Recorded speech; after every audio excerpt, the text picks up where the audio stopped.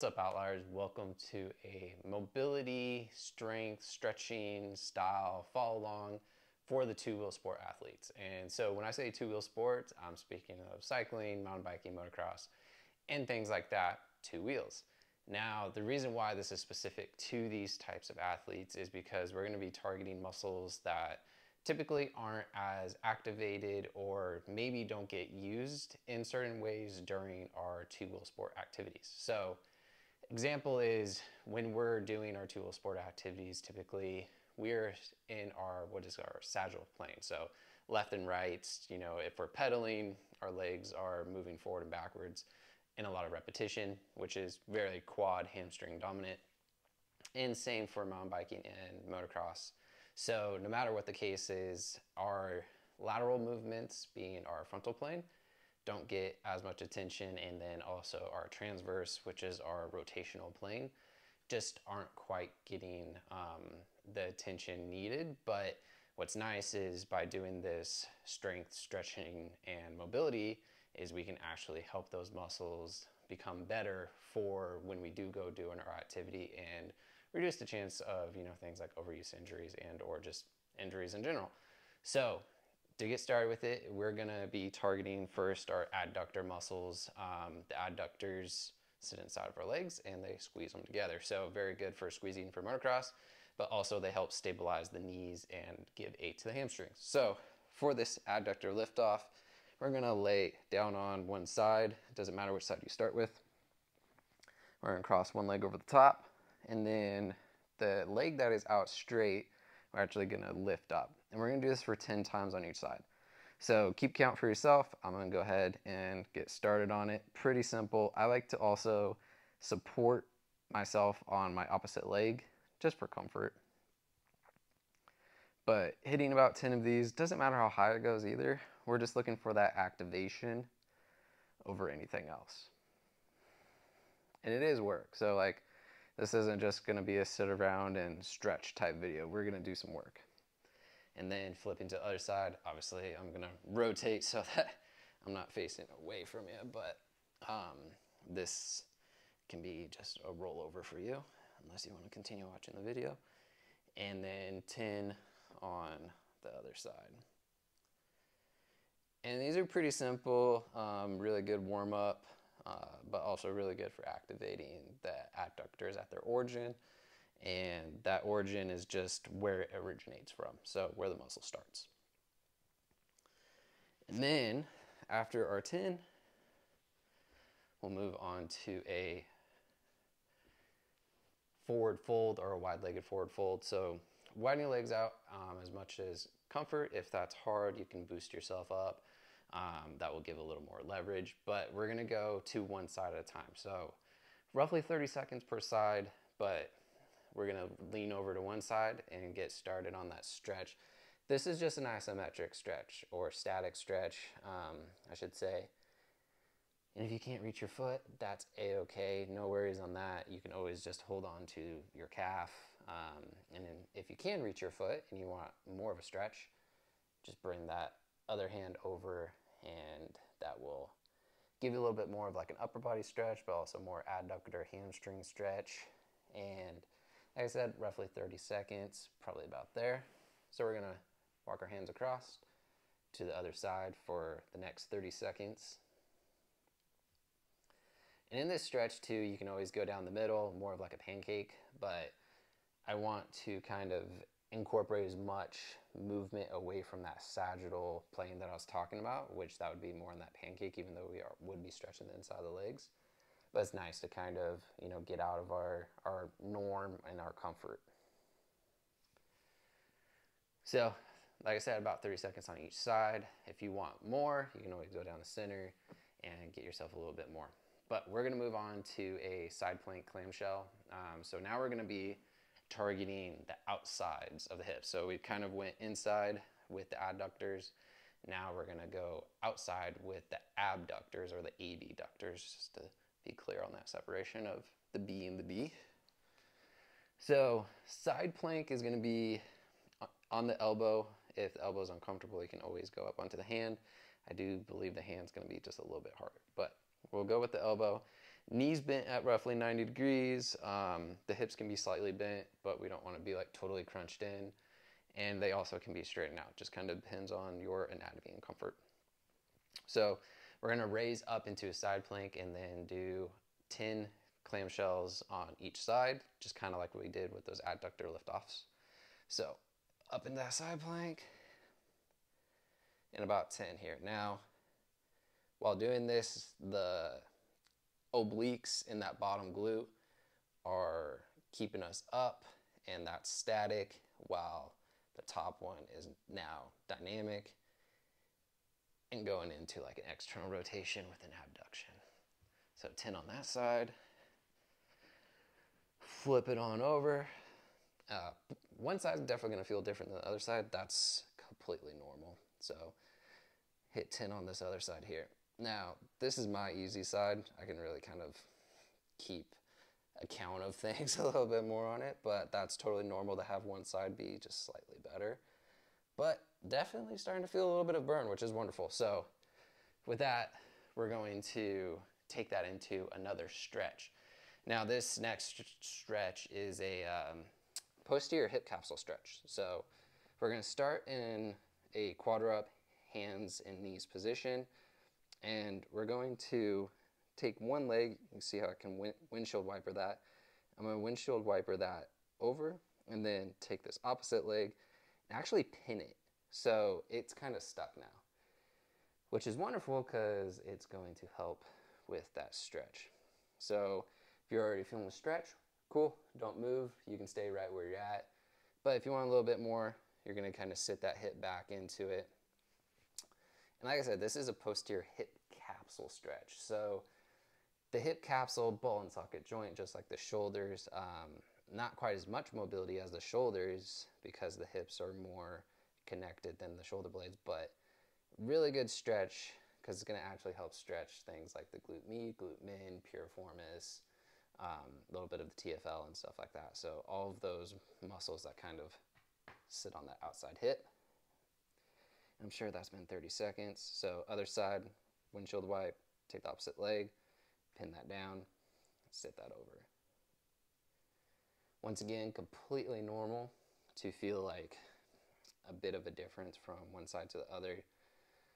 I definitely feel less of a stretch on this side, but that's not necessarily like a good thing. That doesn't necessarily mean like, oh, this side is totally loosened up, I don't need to stretch it. What it might mean actually is there's more guarding occurring on this side, so the nervous system isn't relaxing as much to actually let the like muscle fibers release and stretch. So something to think about. Don't always just think, oh, I don't feel a stretch. Doesn't mean that like it's stretched out well or has good flexibility. Could also mean that the nervous system is actually protecting it, which for my hips right now, I wouldn't be shocked to find out that they're in like a major protection. So that was the hips. We did adductors, then we did those abductors. So now we're gonna go upstream. We're gonna go to shoulders and upper back, which first thing we're gonna do is we're actually gonna remain in that quadruped position. I wanted to come out of that real quick, get a little relief off the wrists, a little off the knees. But this next one is more of like a activation strength drill for the rotator cuff muscles, the rhomboids, the traps. So really good upper back and shoulder. So we're gonna go back into that quadruped, and then we're going to take one arm at a time, and we're gonna raise it up into our, what is our I, our Y, and our T. So thumb stays up the whole time, so we're always thumb to the ceiling.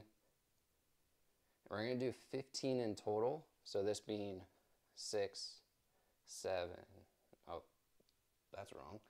This is 1, 2, and 3 of 15. So keep that count. If that messed you up, I apologize, but we're going to just keep moving through 1, 2, 3, 5 times on each side, 15 total. Doesn't really matter how you count them, but 15 total on each side. And remember, keeping that thumb up as we reach forward and out. So I keep on saying quadruped. Quadrupt's a really good position to be in. Obviously it just means quadruped, 4 points of contact, but this one, obviously we're taking our hand out and off, which is nice. And there's a train. So excuse the beeping there. All right, now that that has passed, let's move into our thread the needle. So going from that quadruped IYT to a thread the needle. So we just stay in that same position of the quadrupt once again. And we're gonna start with whichever side you feel good about. And we're gonna thread that needle through, reach as far as you can, and drop that shoulder down. I like to look up at the ceiling, then come back through and reach through the other direction with that rotation and look back up at the ceiling again. So we're gonna do 5 of these on each side. 2. So it's really good upper thoracic rotation, which is the part of the spine that does have the rotational property, which is what lets us, you know, reach across for things, twist, throw whips, whatever you want to feel comfortable with. But without that upper body moving and twisting, would be pretty robotic. So this is a pretty important piece here. So coming back through, other side, had to think about which side I did last. Rotating around kind of flips my perspective a little bit.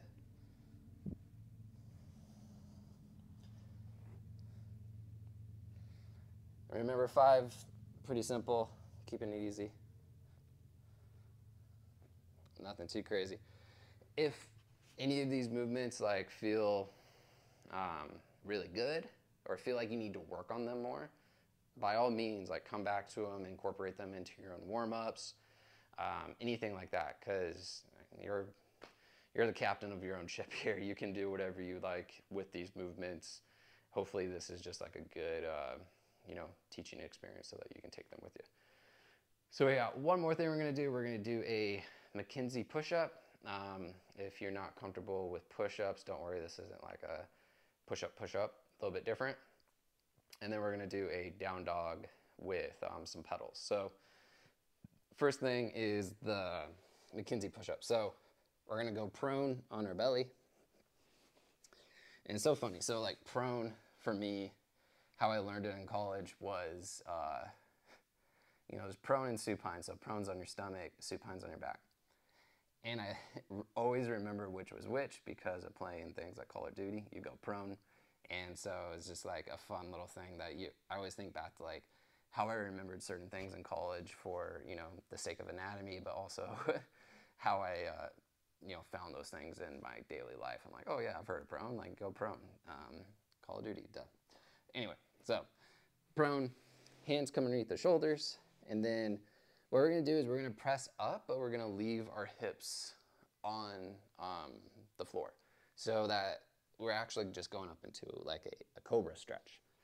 But rather than it just being like a static hold, we're going to be doing it through this press and hold and back down. What we're really working on here is spinal extension, which there's parts of your spine that have more extension than others. But this one's really good for posture. It's also really good for the muscles in the back, really good for the muscles in the front side of the hips, you know, those hip flexors. And so we're gonna hit about 10 of these. The arms definitely do like get worked during this. So if you're feeling a little bit of a burn, especially, you know, we've done a lot of quadruped positioning, those IYTs. Like I said, this is strength, flexibility, and mobility, all kind of tied into one. So if you're feeling all of it, then we're doing a good job. Okay, so now that we got through those Mackenzies, we're going to go into the down dog in our last thing here. So down dog with some pedals. So all that simply means we're gonna go into the down dog position, and we're just gonna kind of shift our weight around. Feel what's best for you. I'm gonna be doing that for me, but feel free to look at me as an example of, you know, something that you could do different. So start in that quad once again, and then we're going to just push our hips up to the ceiling and down and back. So If your down dog does not look perfect, that's okay. I know mine doesn't either. But here's the pedals. So we're just kind of shifting the weight from one foot to the other, feeling that really good stretch, typically like more of a calf stretch, hamstring stretch, and maybe even like some lower back and stuff. So, you know, feel free to kind of feel this out. You can move around more. You could come forward, go back up and in it. It's whatever feels best for you. Your body's your body, my body's mine. So I can't tell you exactly what's going to feel perfect for you. I can just kind of instruct you in that right direction. It's also a really good spine extension, which we just did some spinal extension. If you want to push away the floor with your hands, really get that extended, bend the knees a little bit, get that back nice and straight. Really wonderful position, kind of hard if your arms are feeling tired from everything else, which mine are a little bit. Had a pretty good workout already, so yeah, this is adding up a little bit, but really good little flow there. Nothing too crazy. Like I said, all we're trying to do is activate muscles that usually are a little bit more like supporting secondary, tertiary muscles when we're on two wheels. And so it's really nice to kind of give them a little more TLC. They'll thank you later for it. And they'll actually do their job better as secondary and tertiary muscles for your activities.